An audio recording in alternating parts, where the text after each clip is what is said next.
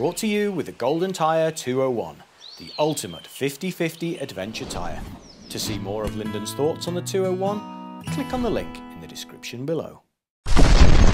Last time on Races to Places, the dynamic duo parted company, leaving Lyndon to jump straight into the epic Tajikistan mountains, solo.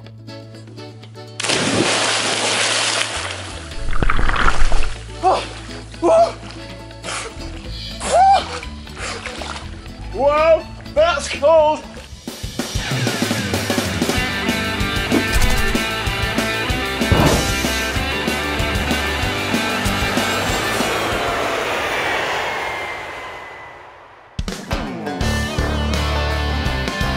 In the last episode, Lyndon had gone as far as he could up the trail, past the 7 lakes, and had to make the disappointing decision to turn around and head back down. But Lyndon is fond of all mechanical devices, and on his way spots something rather interesting. So I'm up in the mountains, and here there's a stream behind me, quite a big, more like a river really, but man-made, so it's been dug.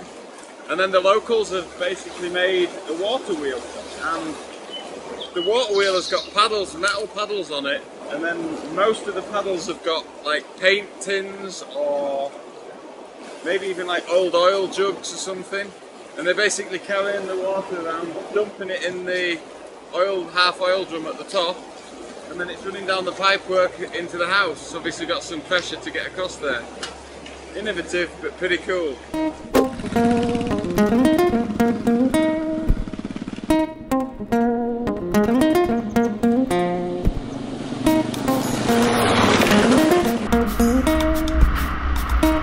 Back aboard Basil, Lyndon makes his way south and eventually east toward the Afghan border. He travels on the M34 through the Anzob tunnel to explore the mountain tracks to the east using Walter Kolbach's GPS guidance. However, things slow down a little in the Anzob tunnel. So the tunnel is completely blocked, there's been an accident or something. It's complete carnage, like the whole tunnel is just blocked with cars. And it absolutely stinks. There's like no ventilation. There's no ventilation on it. I can't even breathe.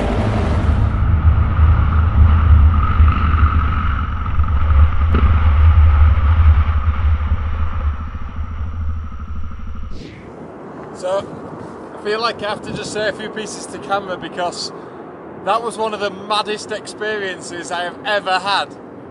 I just came up to a tunnel there and didn't think anything of it. Set off into the tunnel. It was completely choked with smoke. I had the GoPro on. Went back and put the GoPro on, went in again. But it was just, hopefully the GoPro captured what it was like. But basically, there's a tunnel. There's a load of work going on. There's actually 2 tunnels. Only one of them's open, so there's 2-way traffic.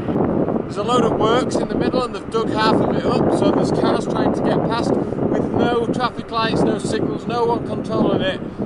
It's just total bedlam. All you can do is just smell the smoke from the trucks. There was an accident in the middle where there was a car facing the wrong way because it had hit a truck.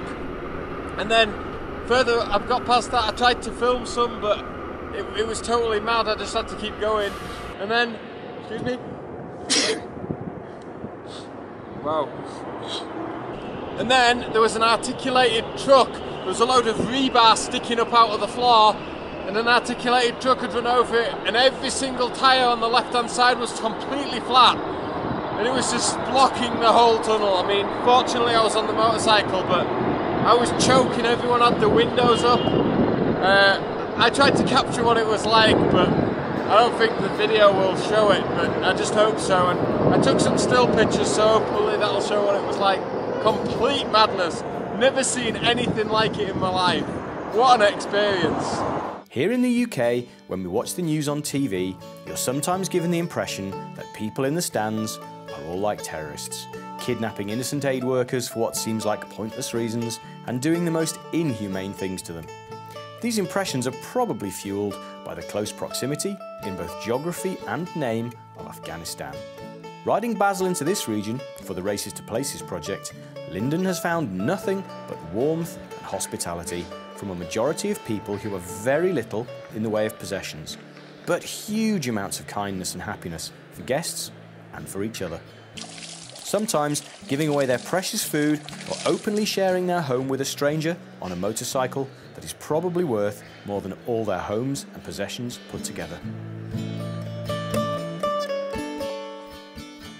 Stayed with this family here, so I'll let them introduce themselves.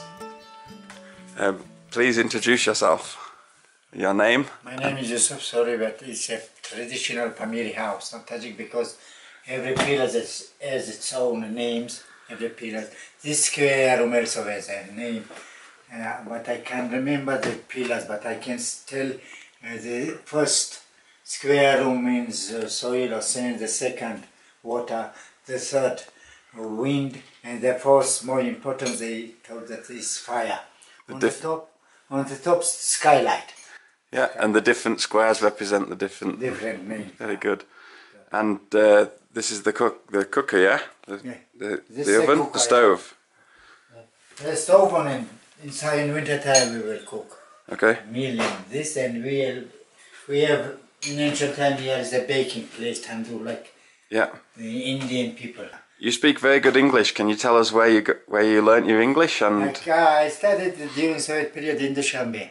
Studied, and then I worked as an English teacher in this area. I've been with tourists many countries like Afghanistan, like Kyrgyzstan, around Tajikistan. Yeah. And in local families, is it normal for them to sleep in here also? Yeah. So they would sleep here? They sleep everywhere if they want. When French shoot a movie, they select all of them. Okay. About 12 people. 12 people in this one house? One house, yeah. It's very nice. Right now I have also reconstructed UAB. Yeah, it's very nice to meet somebody that speaks English and can help with organising trips and events and help you get things that you need. So it's very nice to stay here.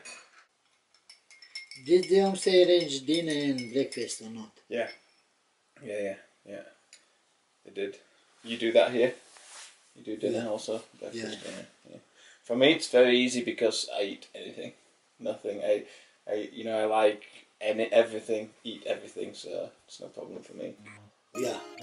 Cheers. Cheers. So, some people who got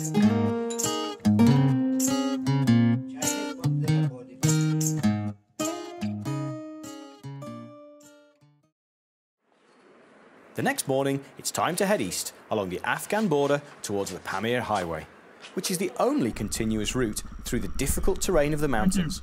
And it's not long before he encounters an overturned lorry.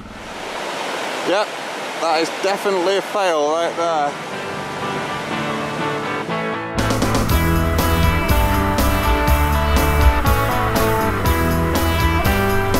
Seeing a waterfall dropping down onto the road whilst the temperatures are soaring, the big kid in Lyndon comes out.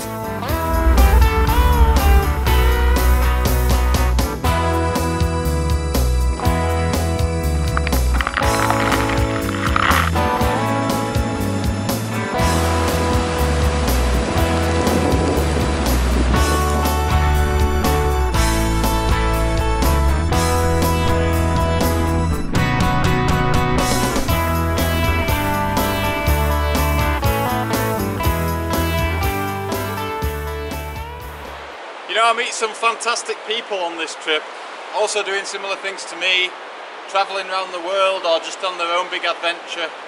And I've just met a couple from Ireland that are doing a huge loop back to Ireland, heading in the same direction as me in the Unimog type vehicle.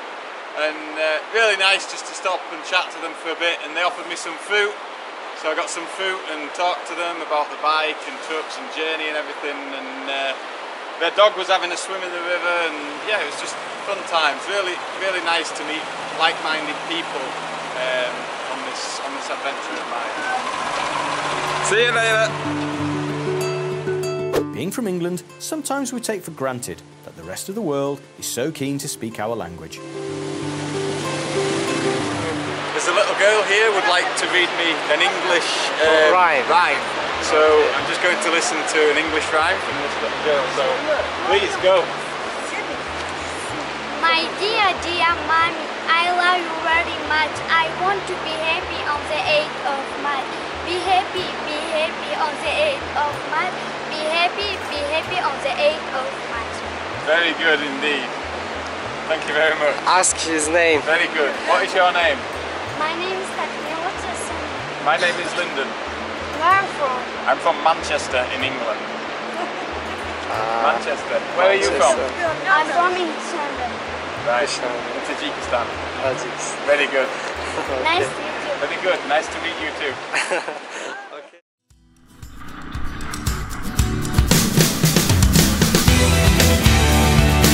Next time on Races to Places, it's more mountain regions and the water crossings get a lot deeper.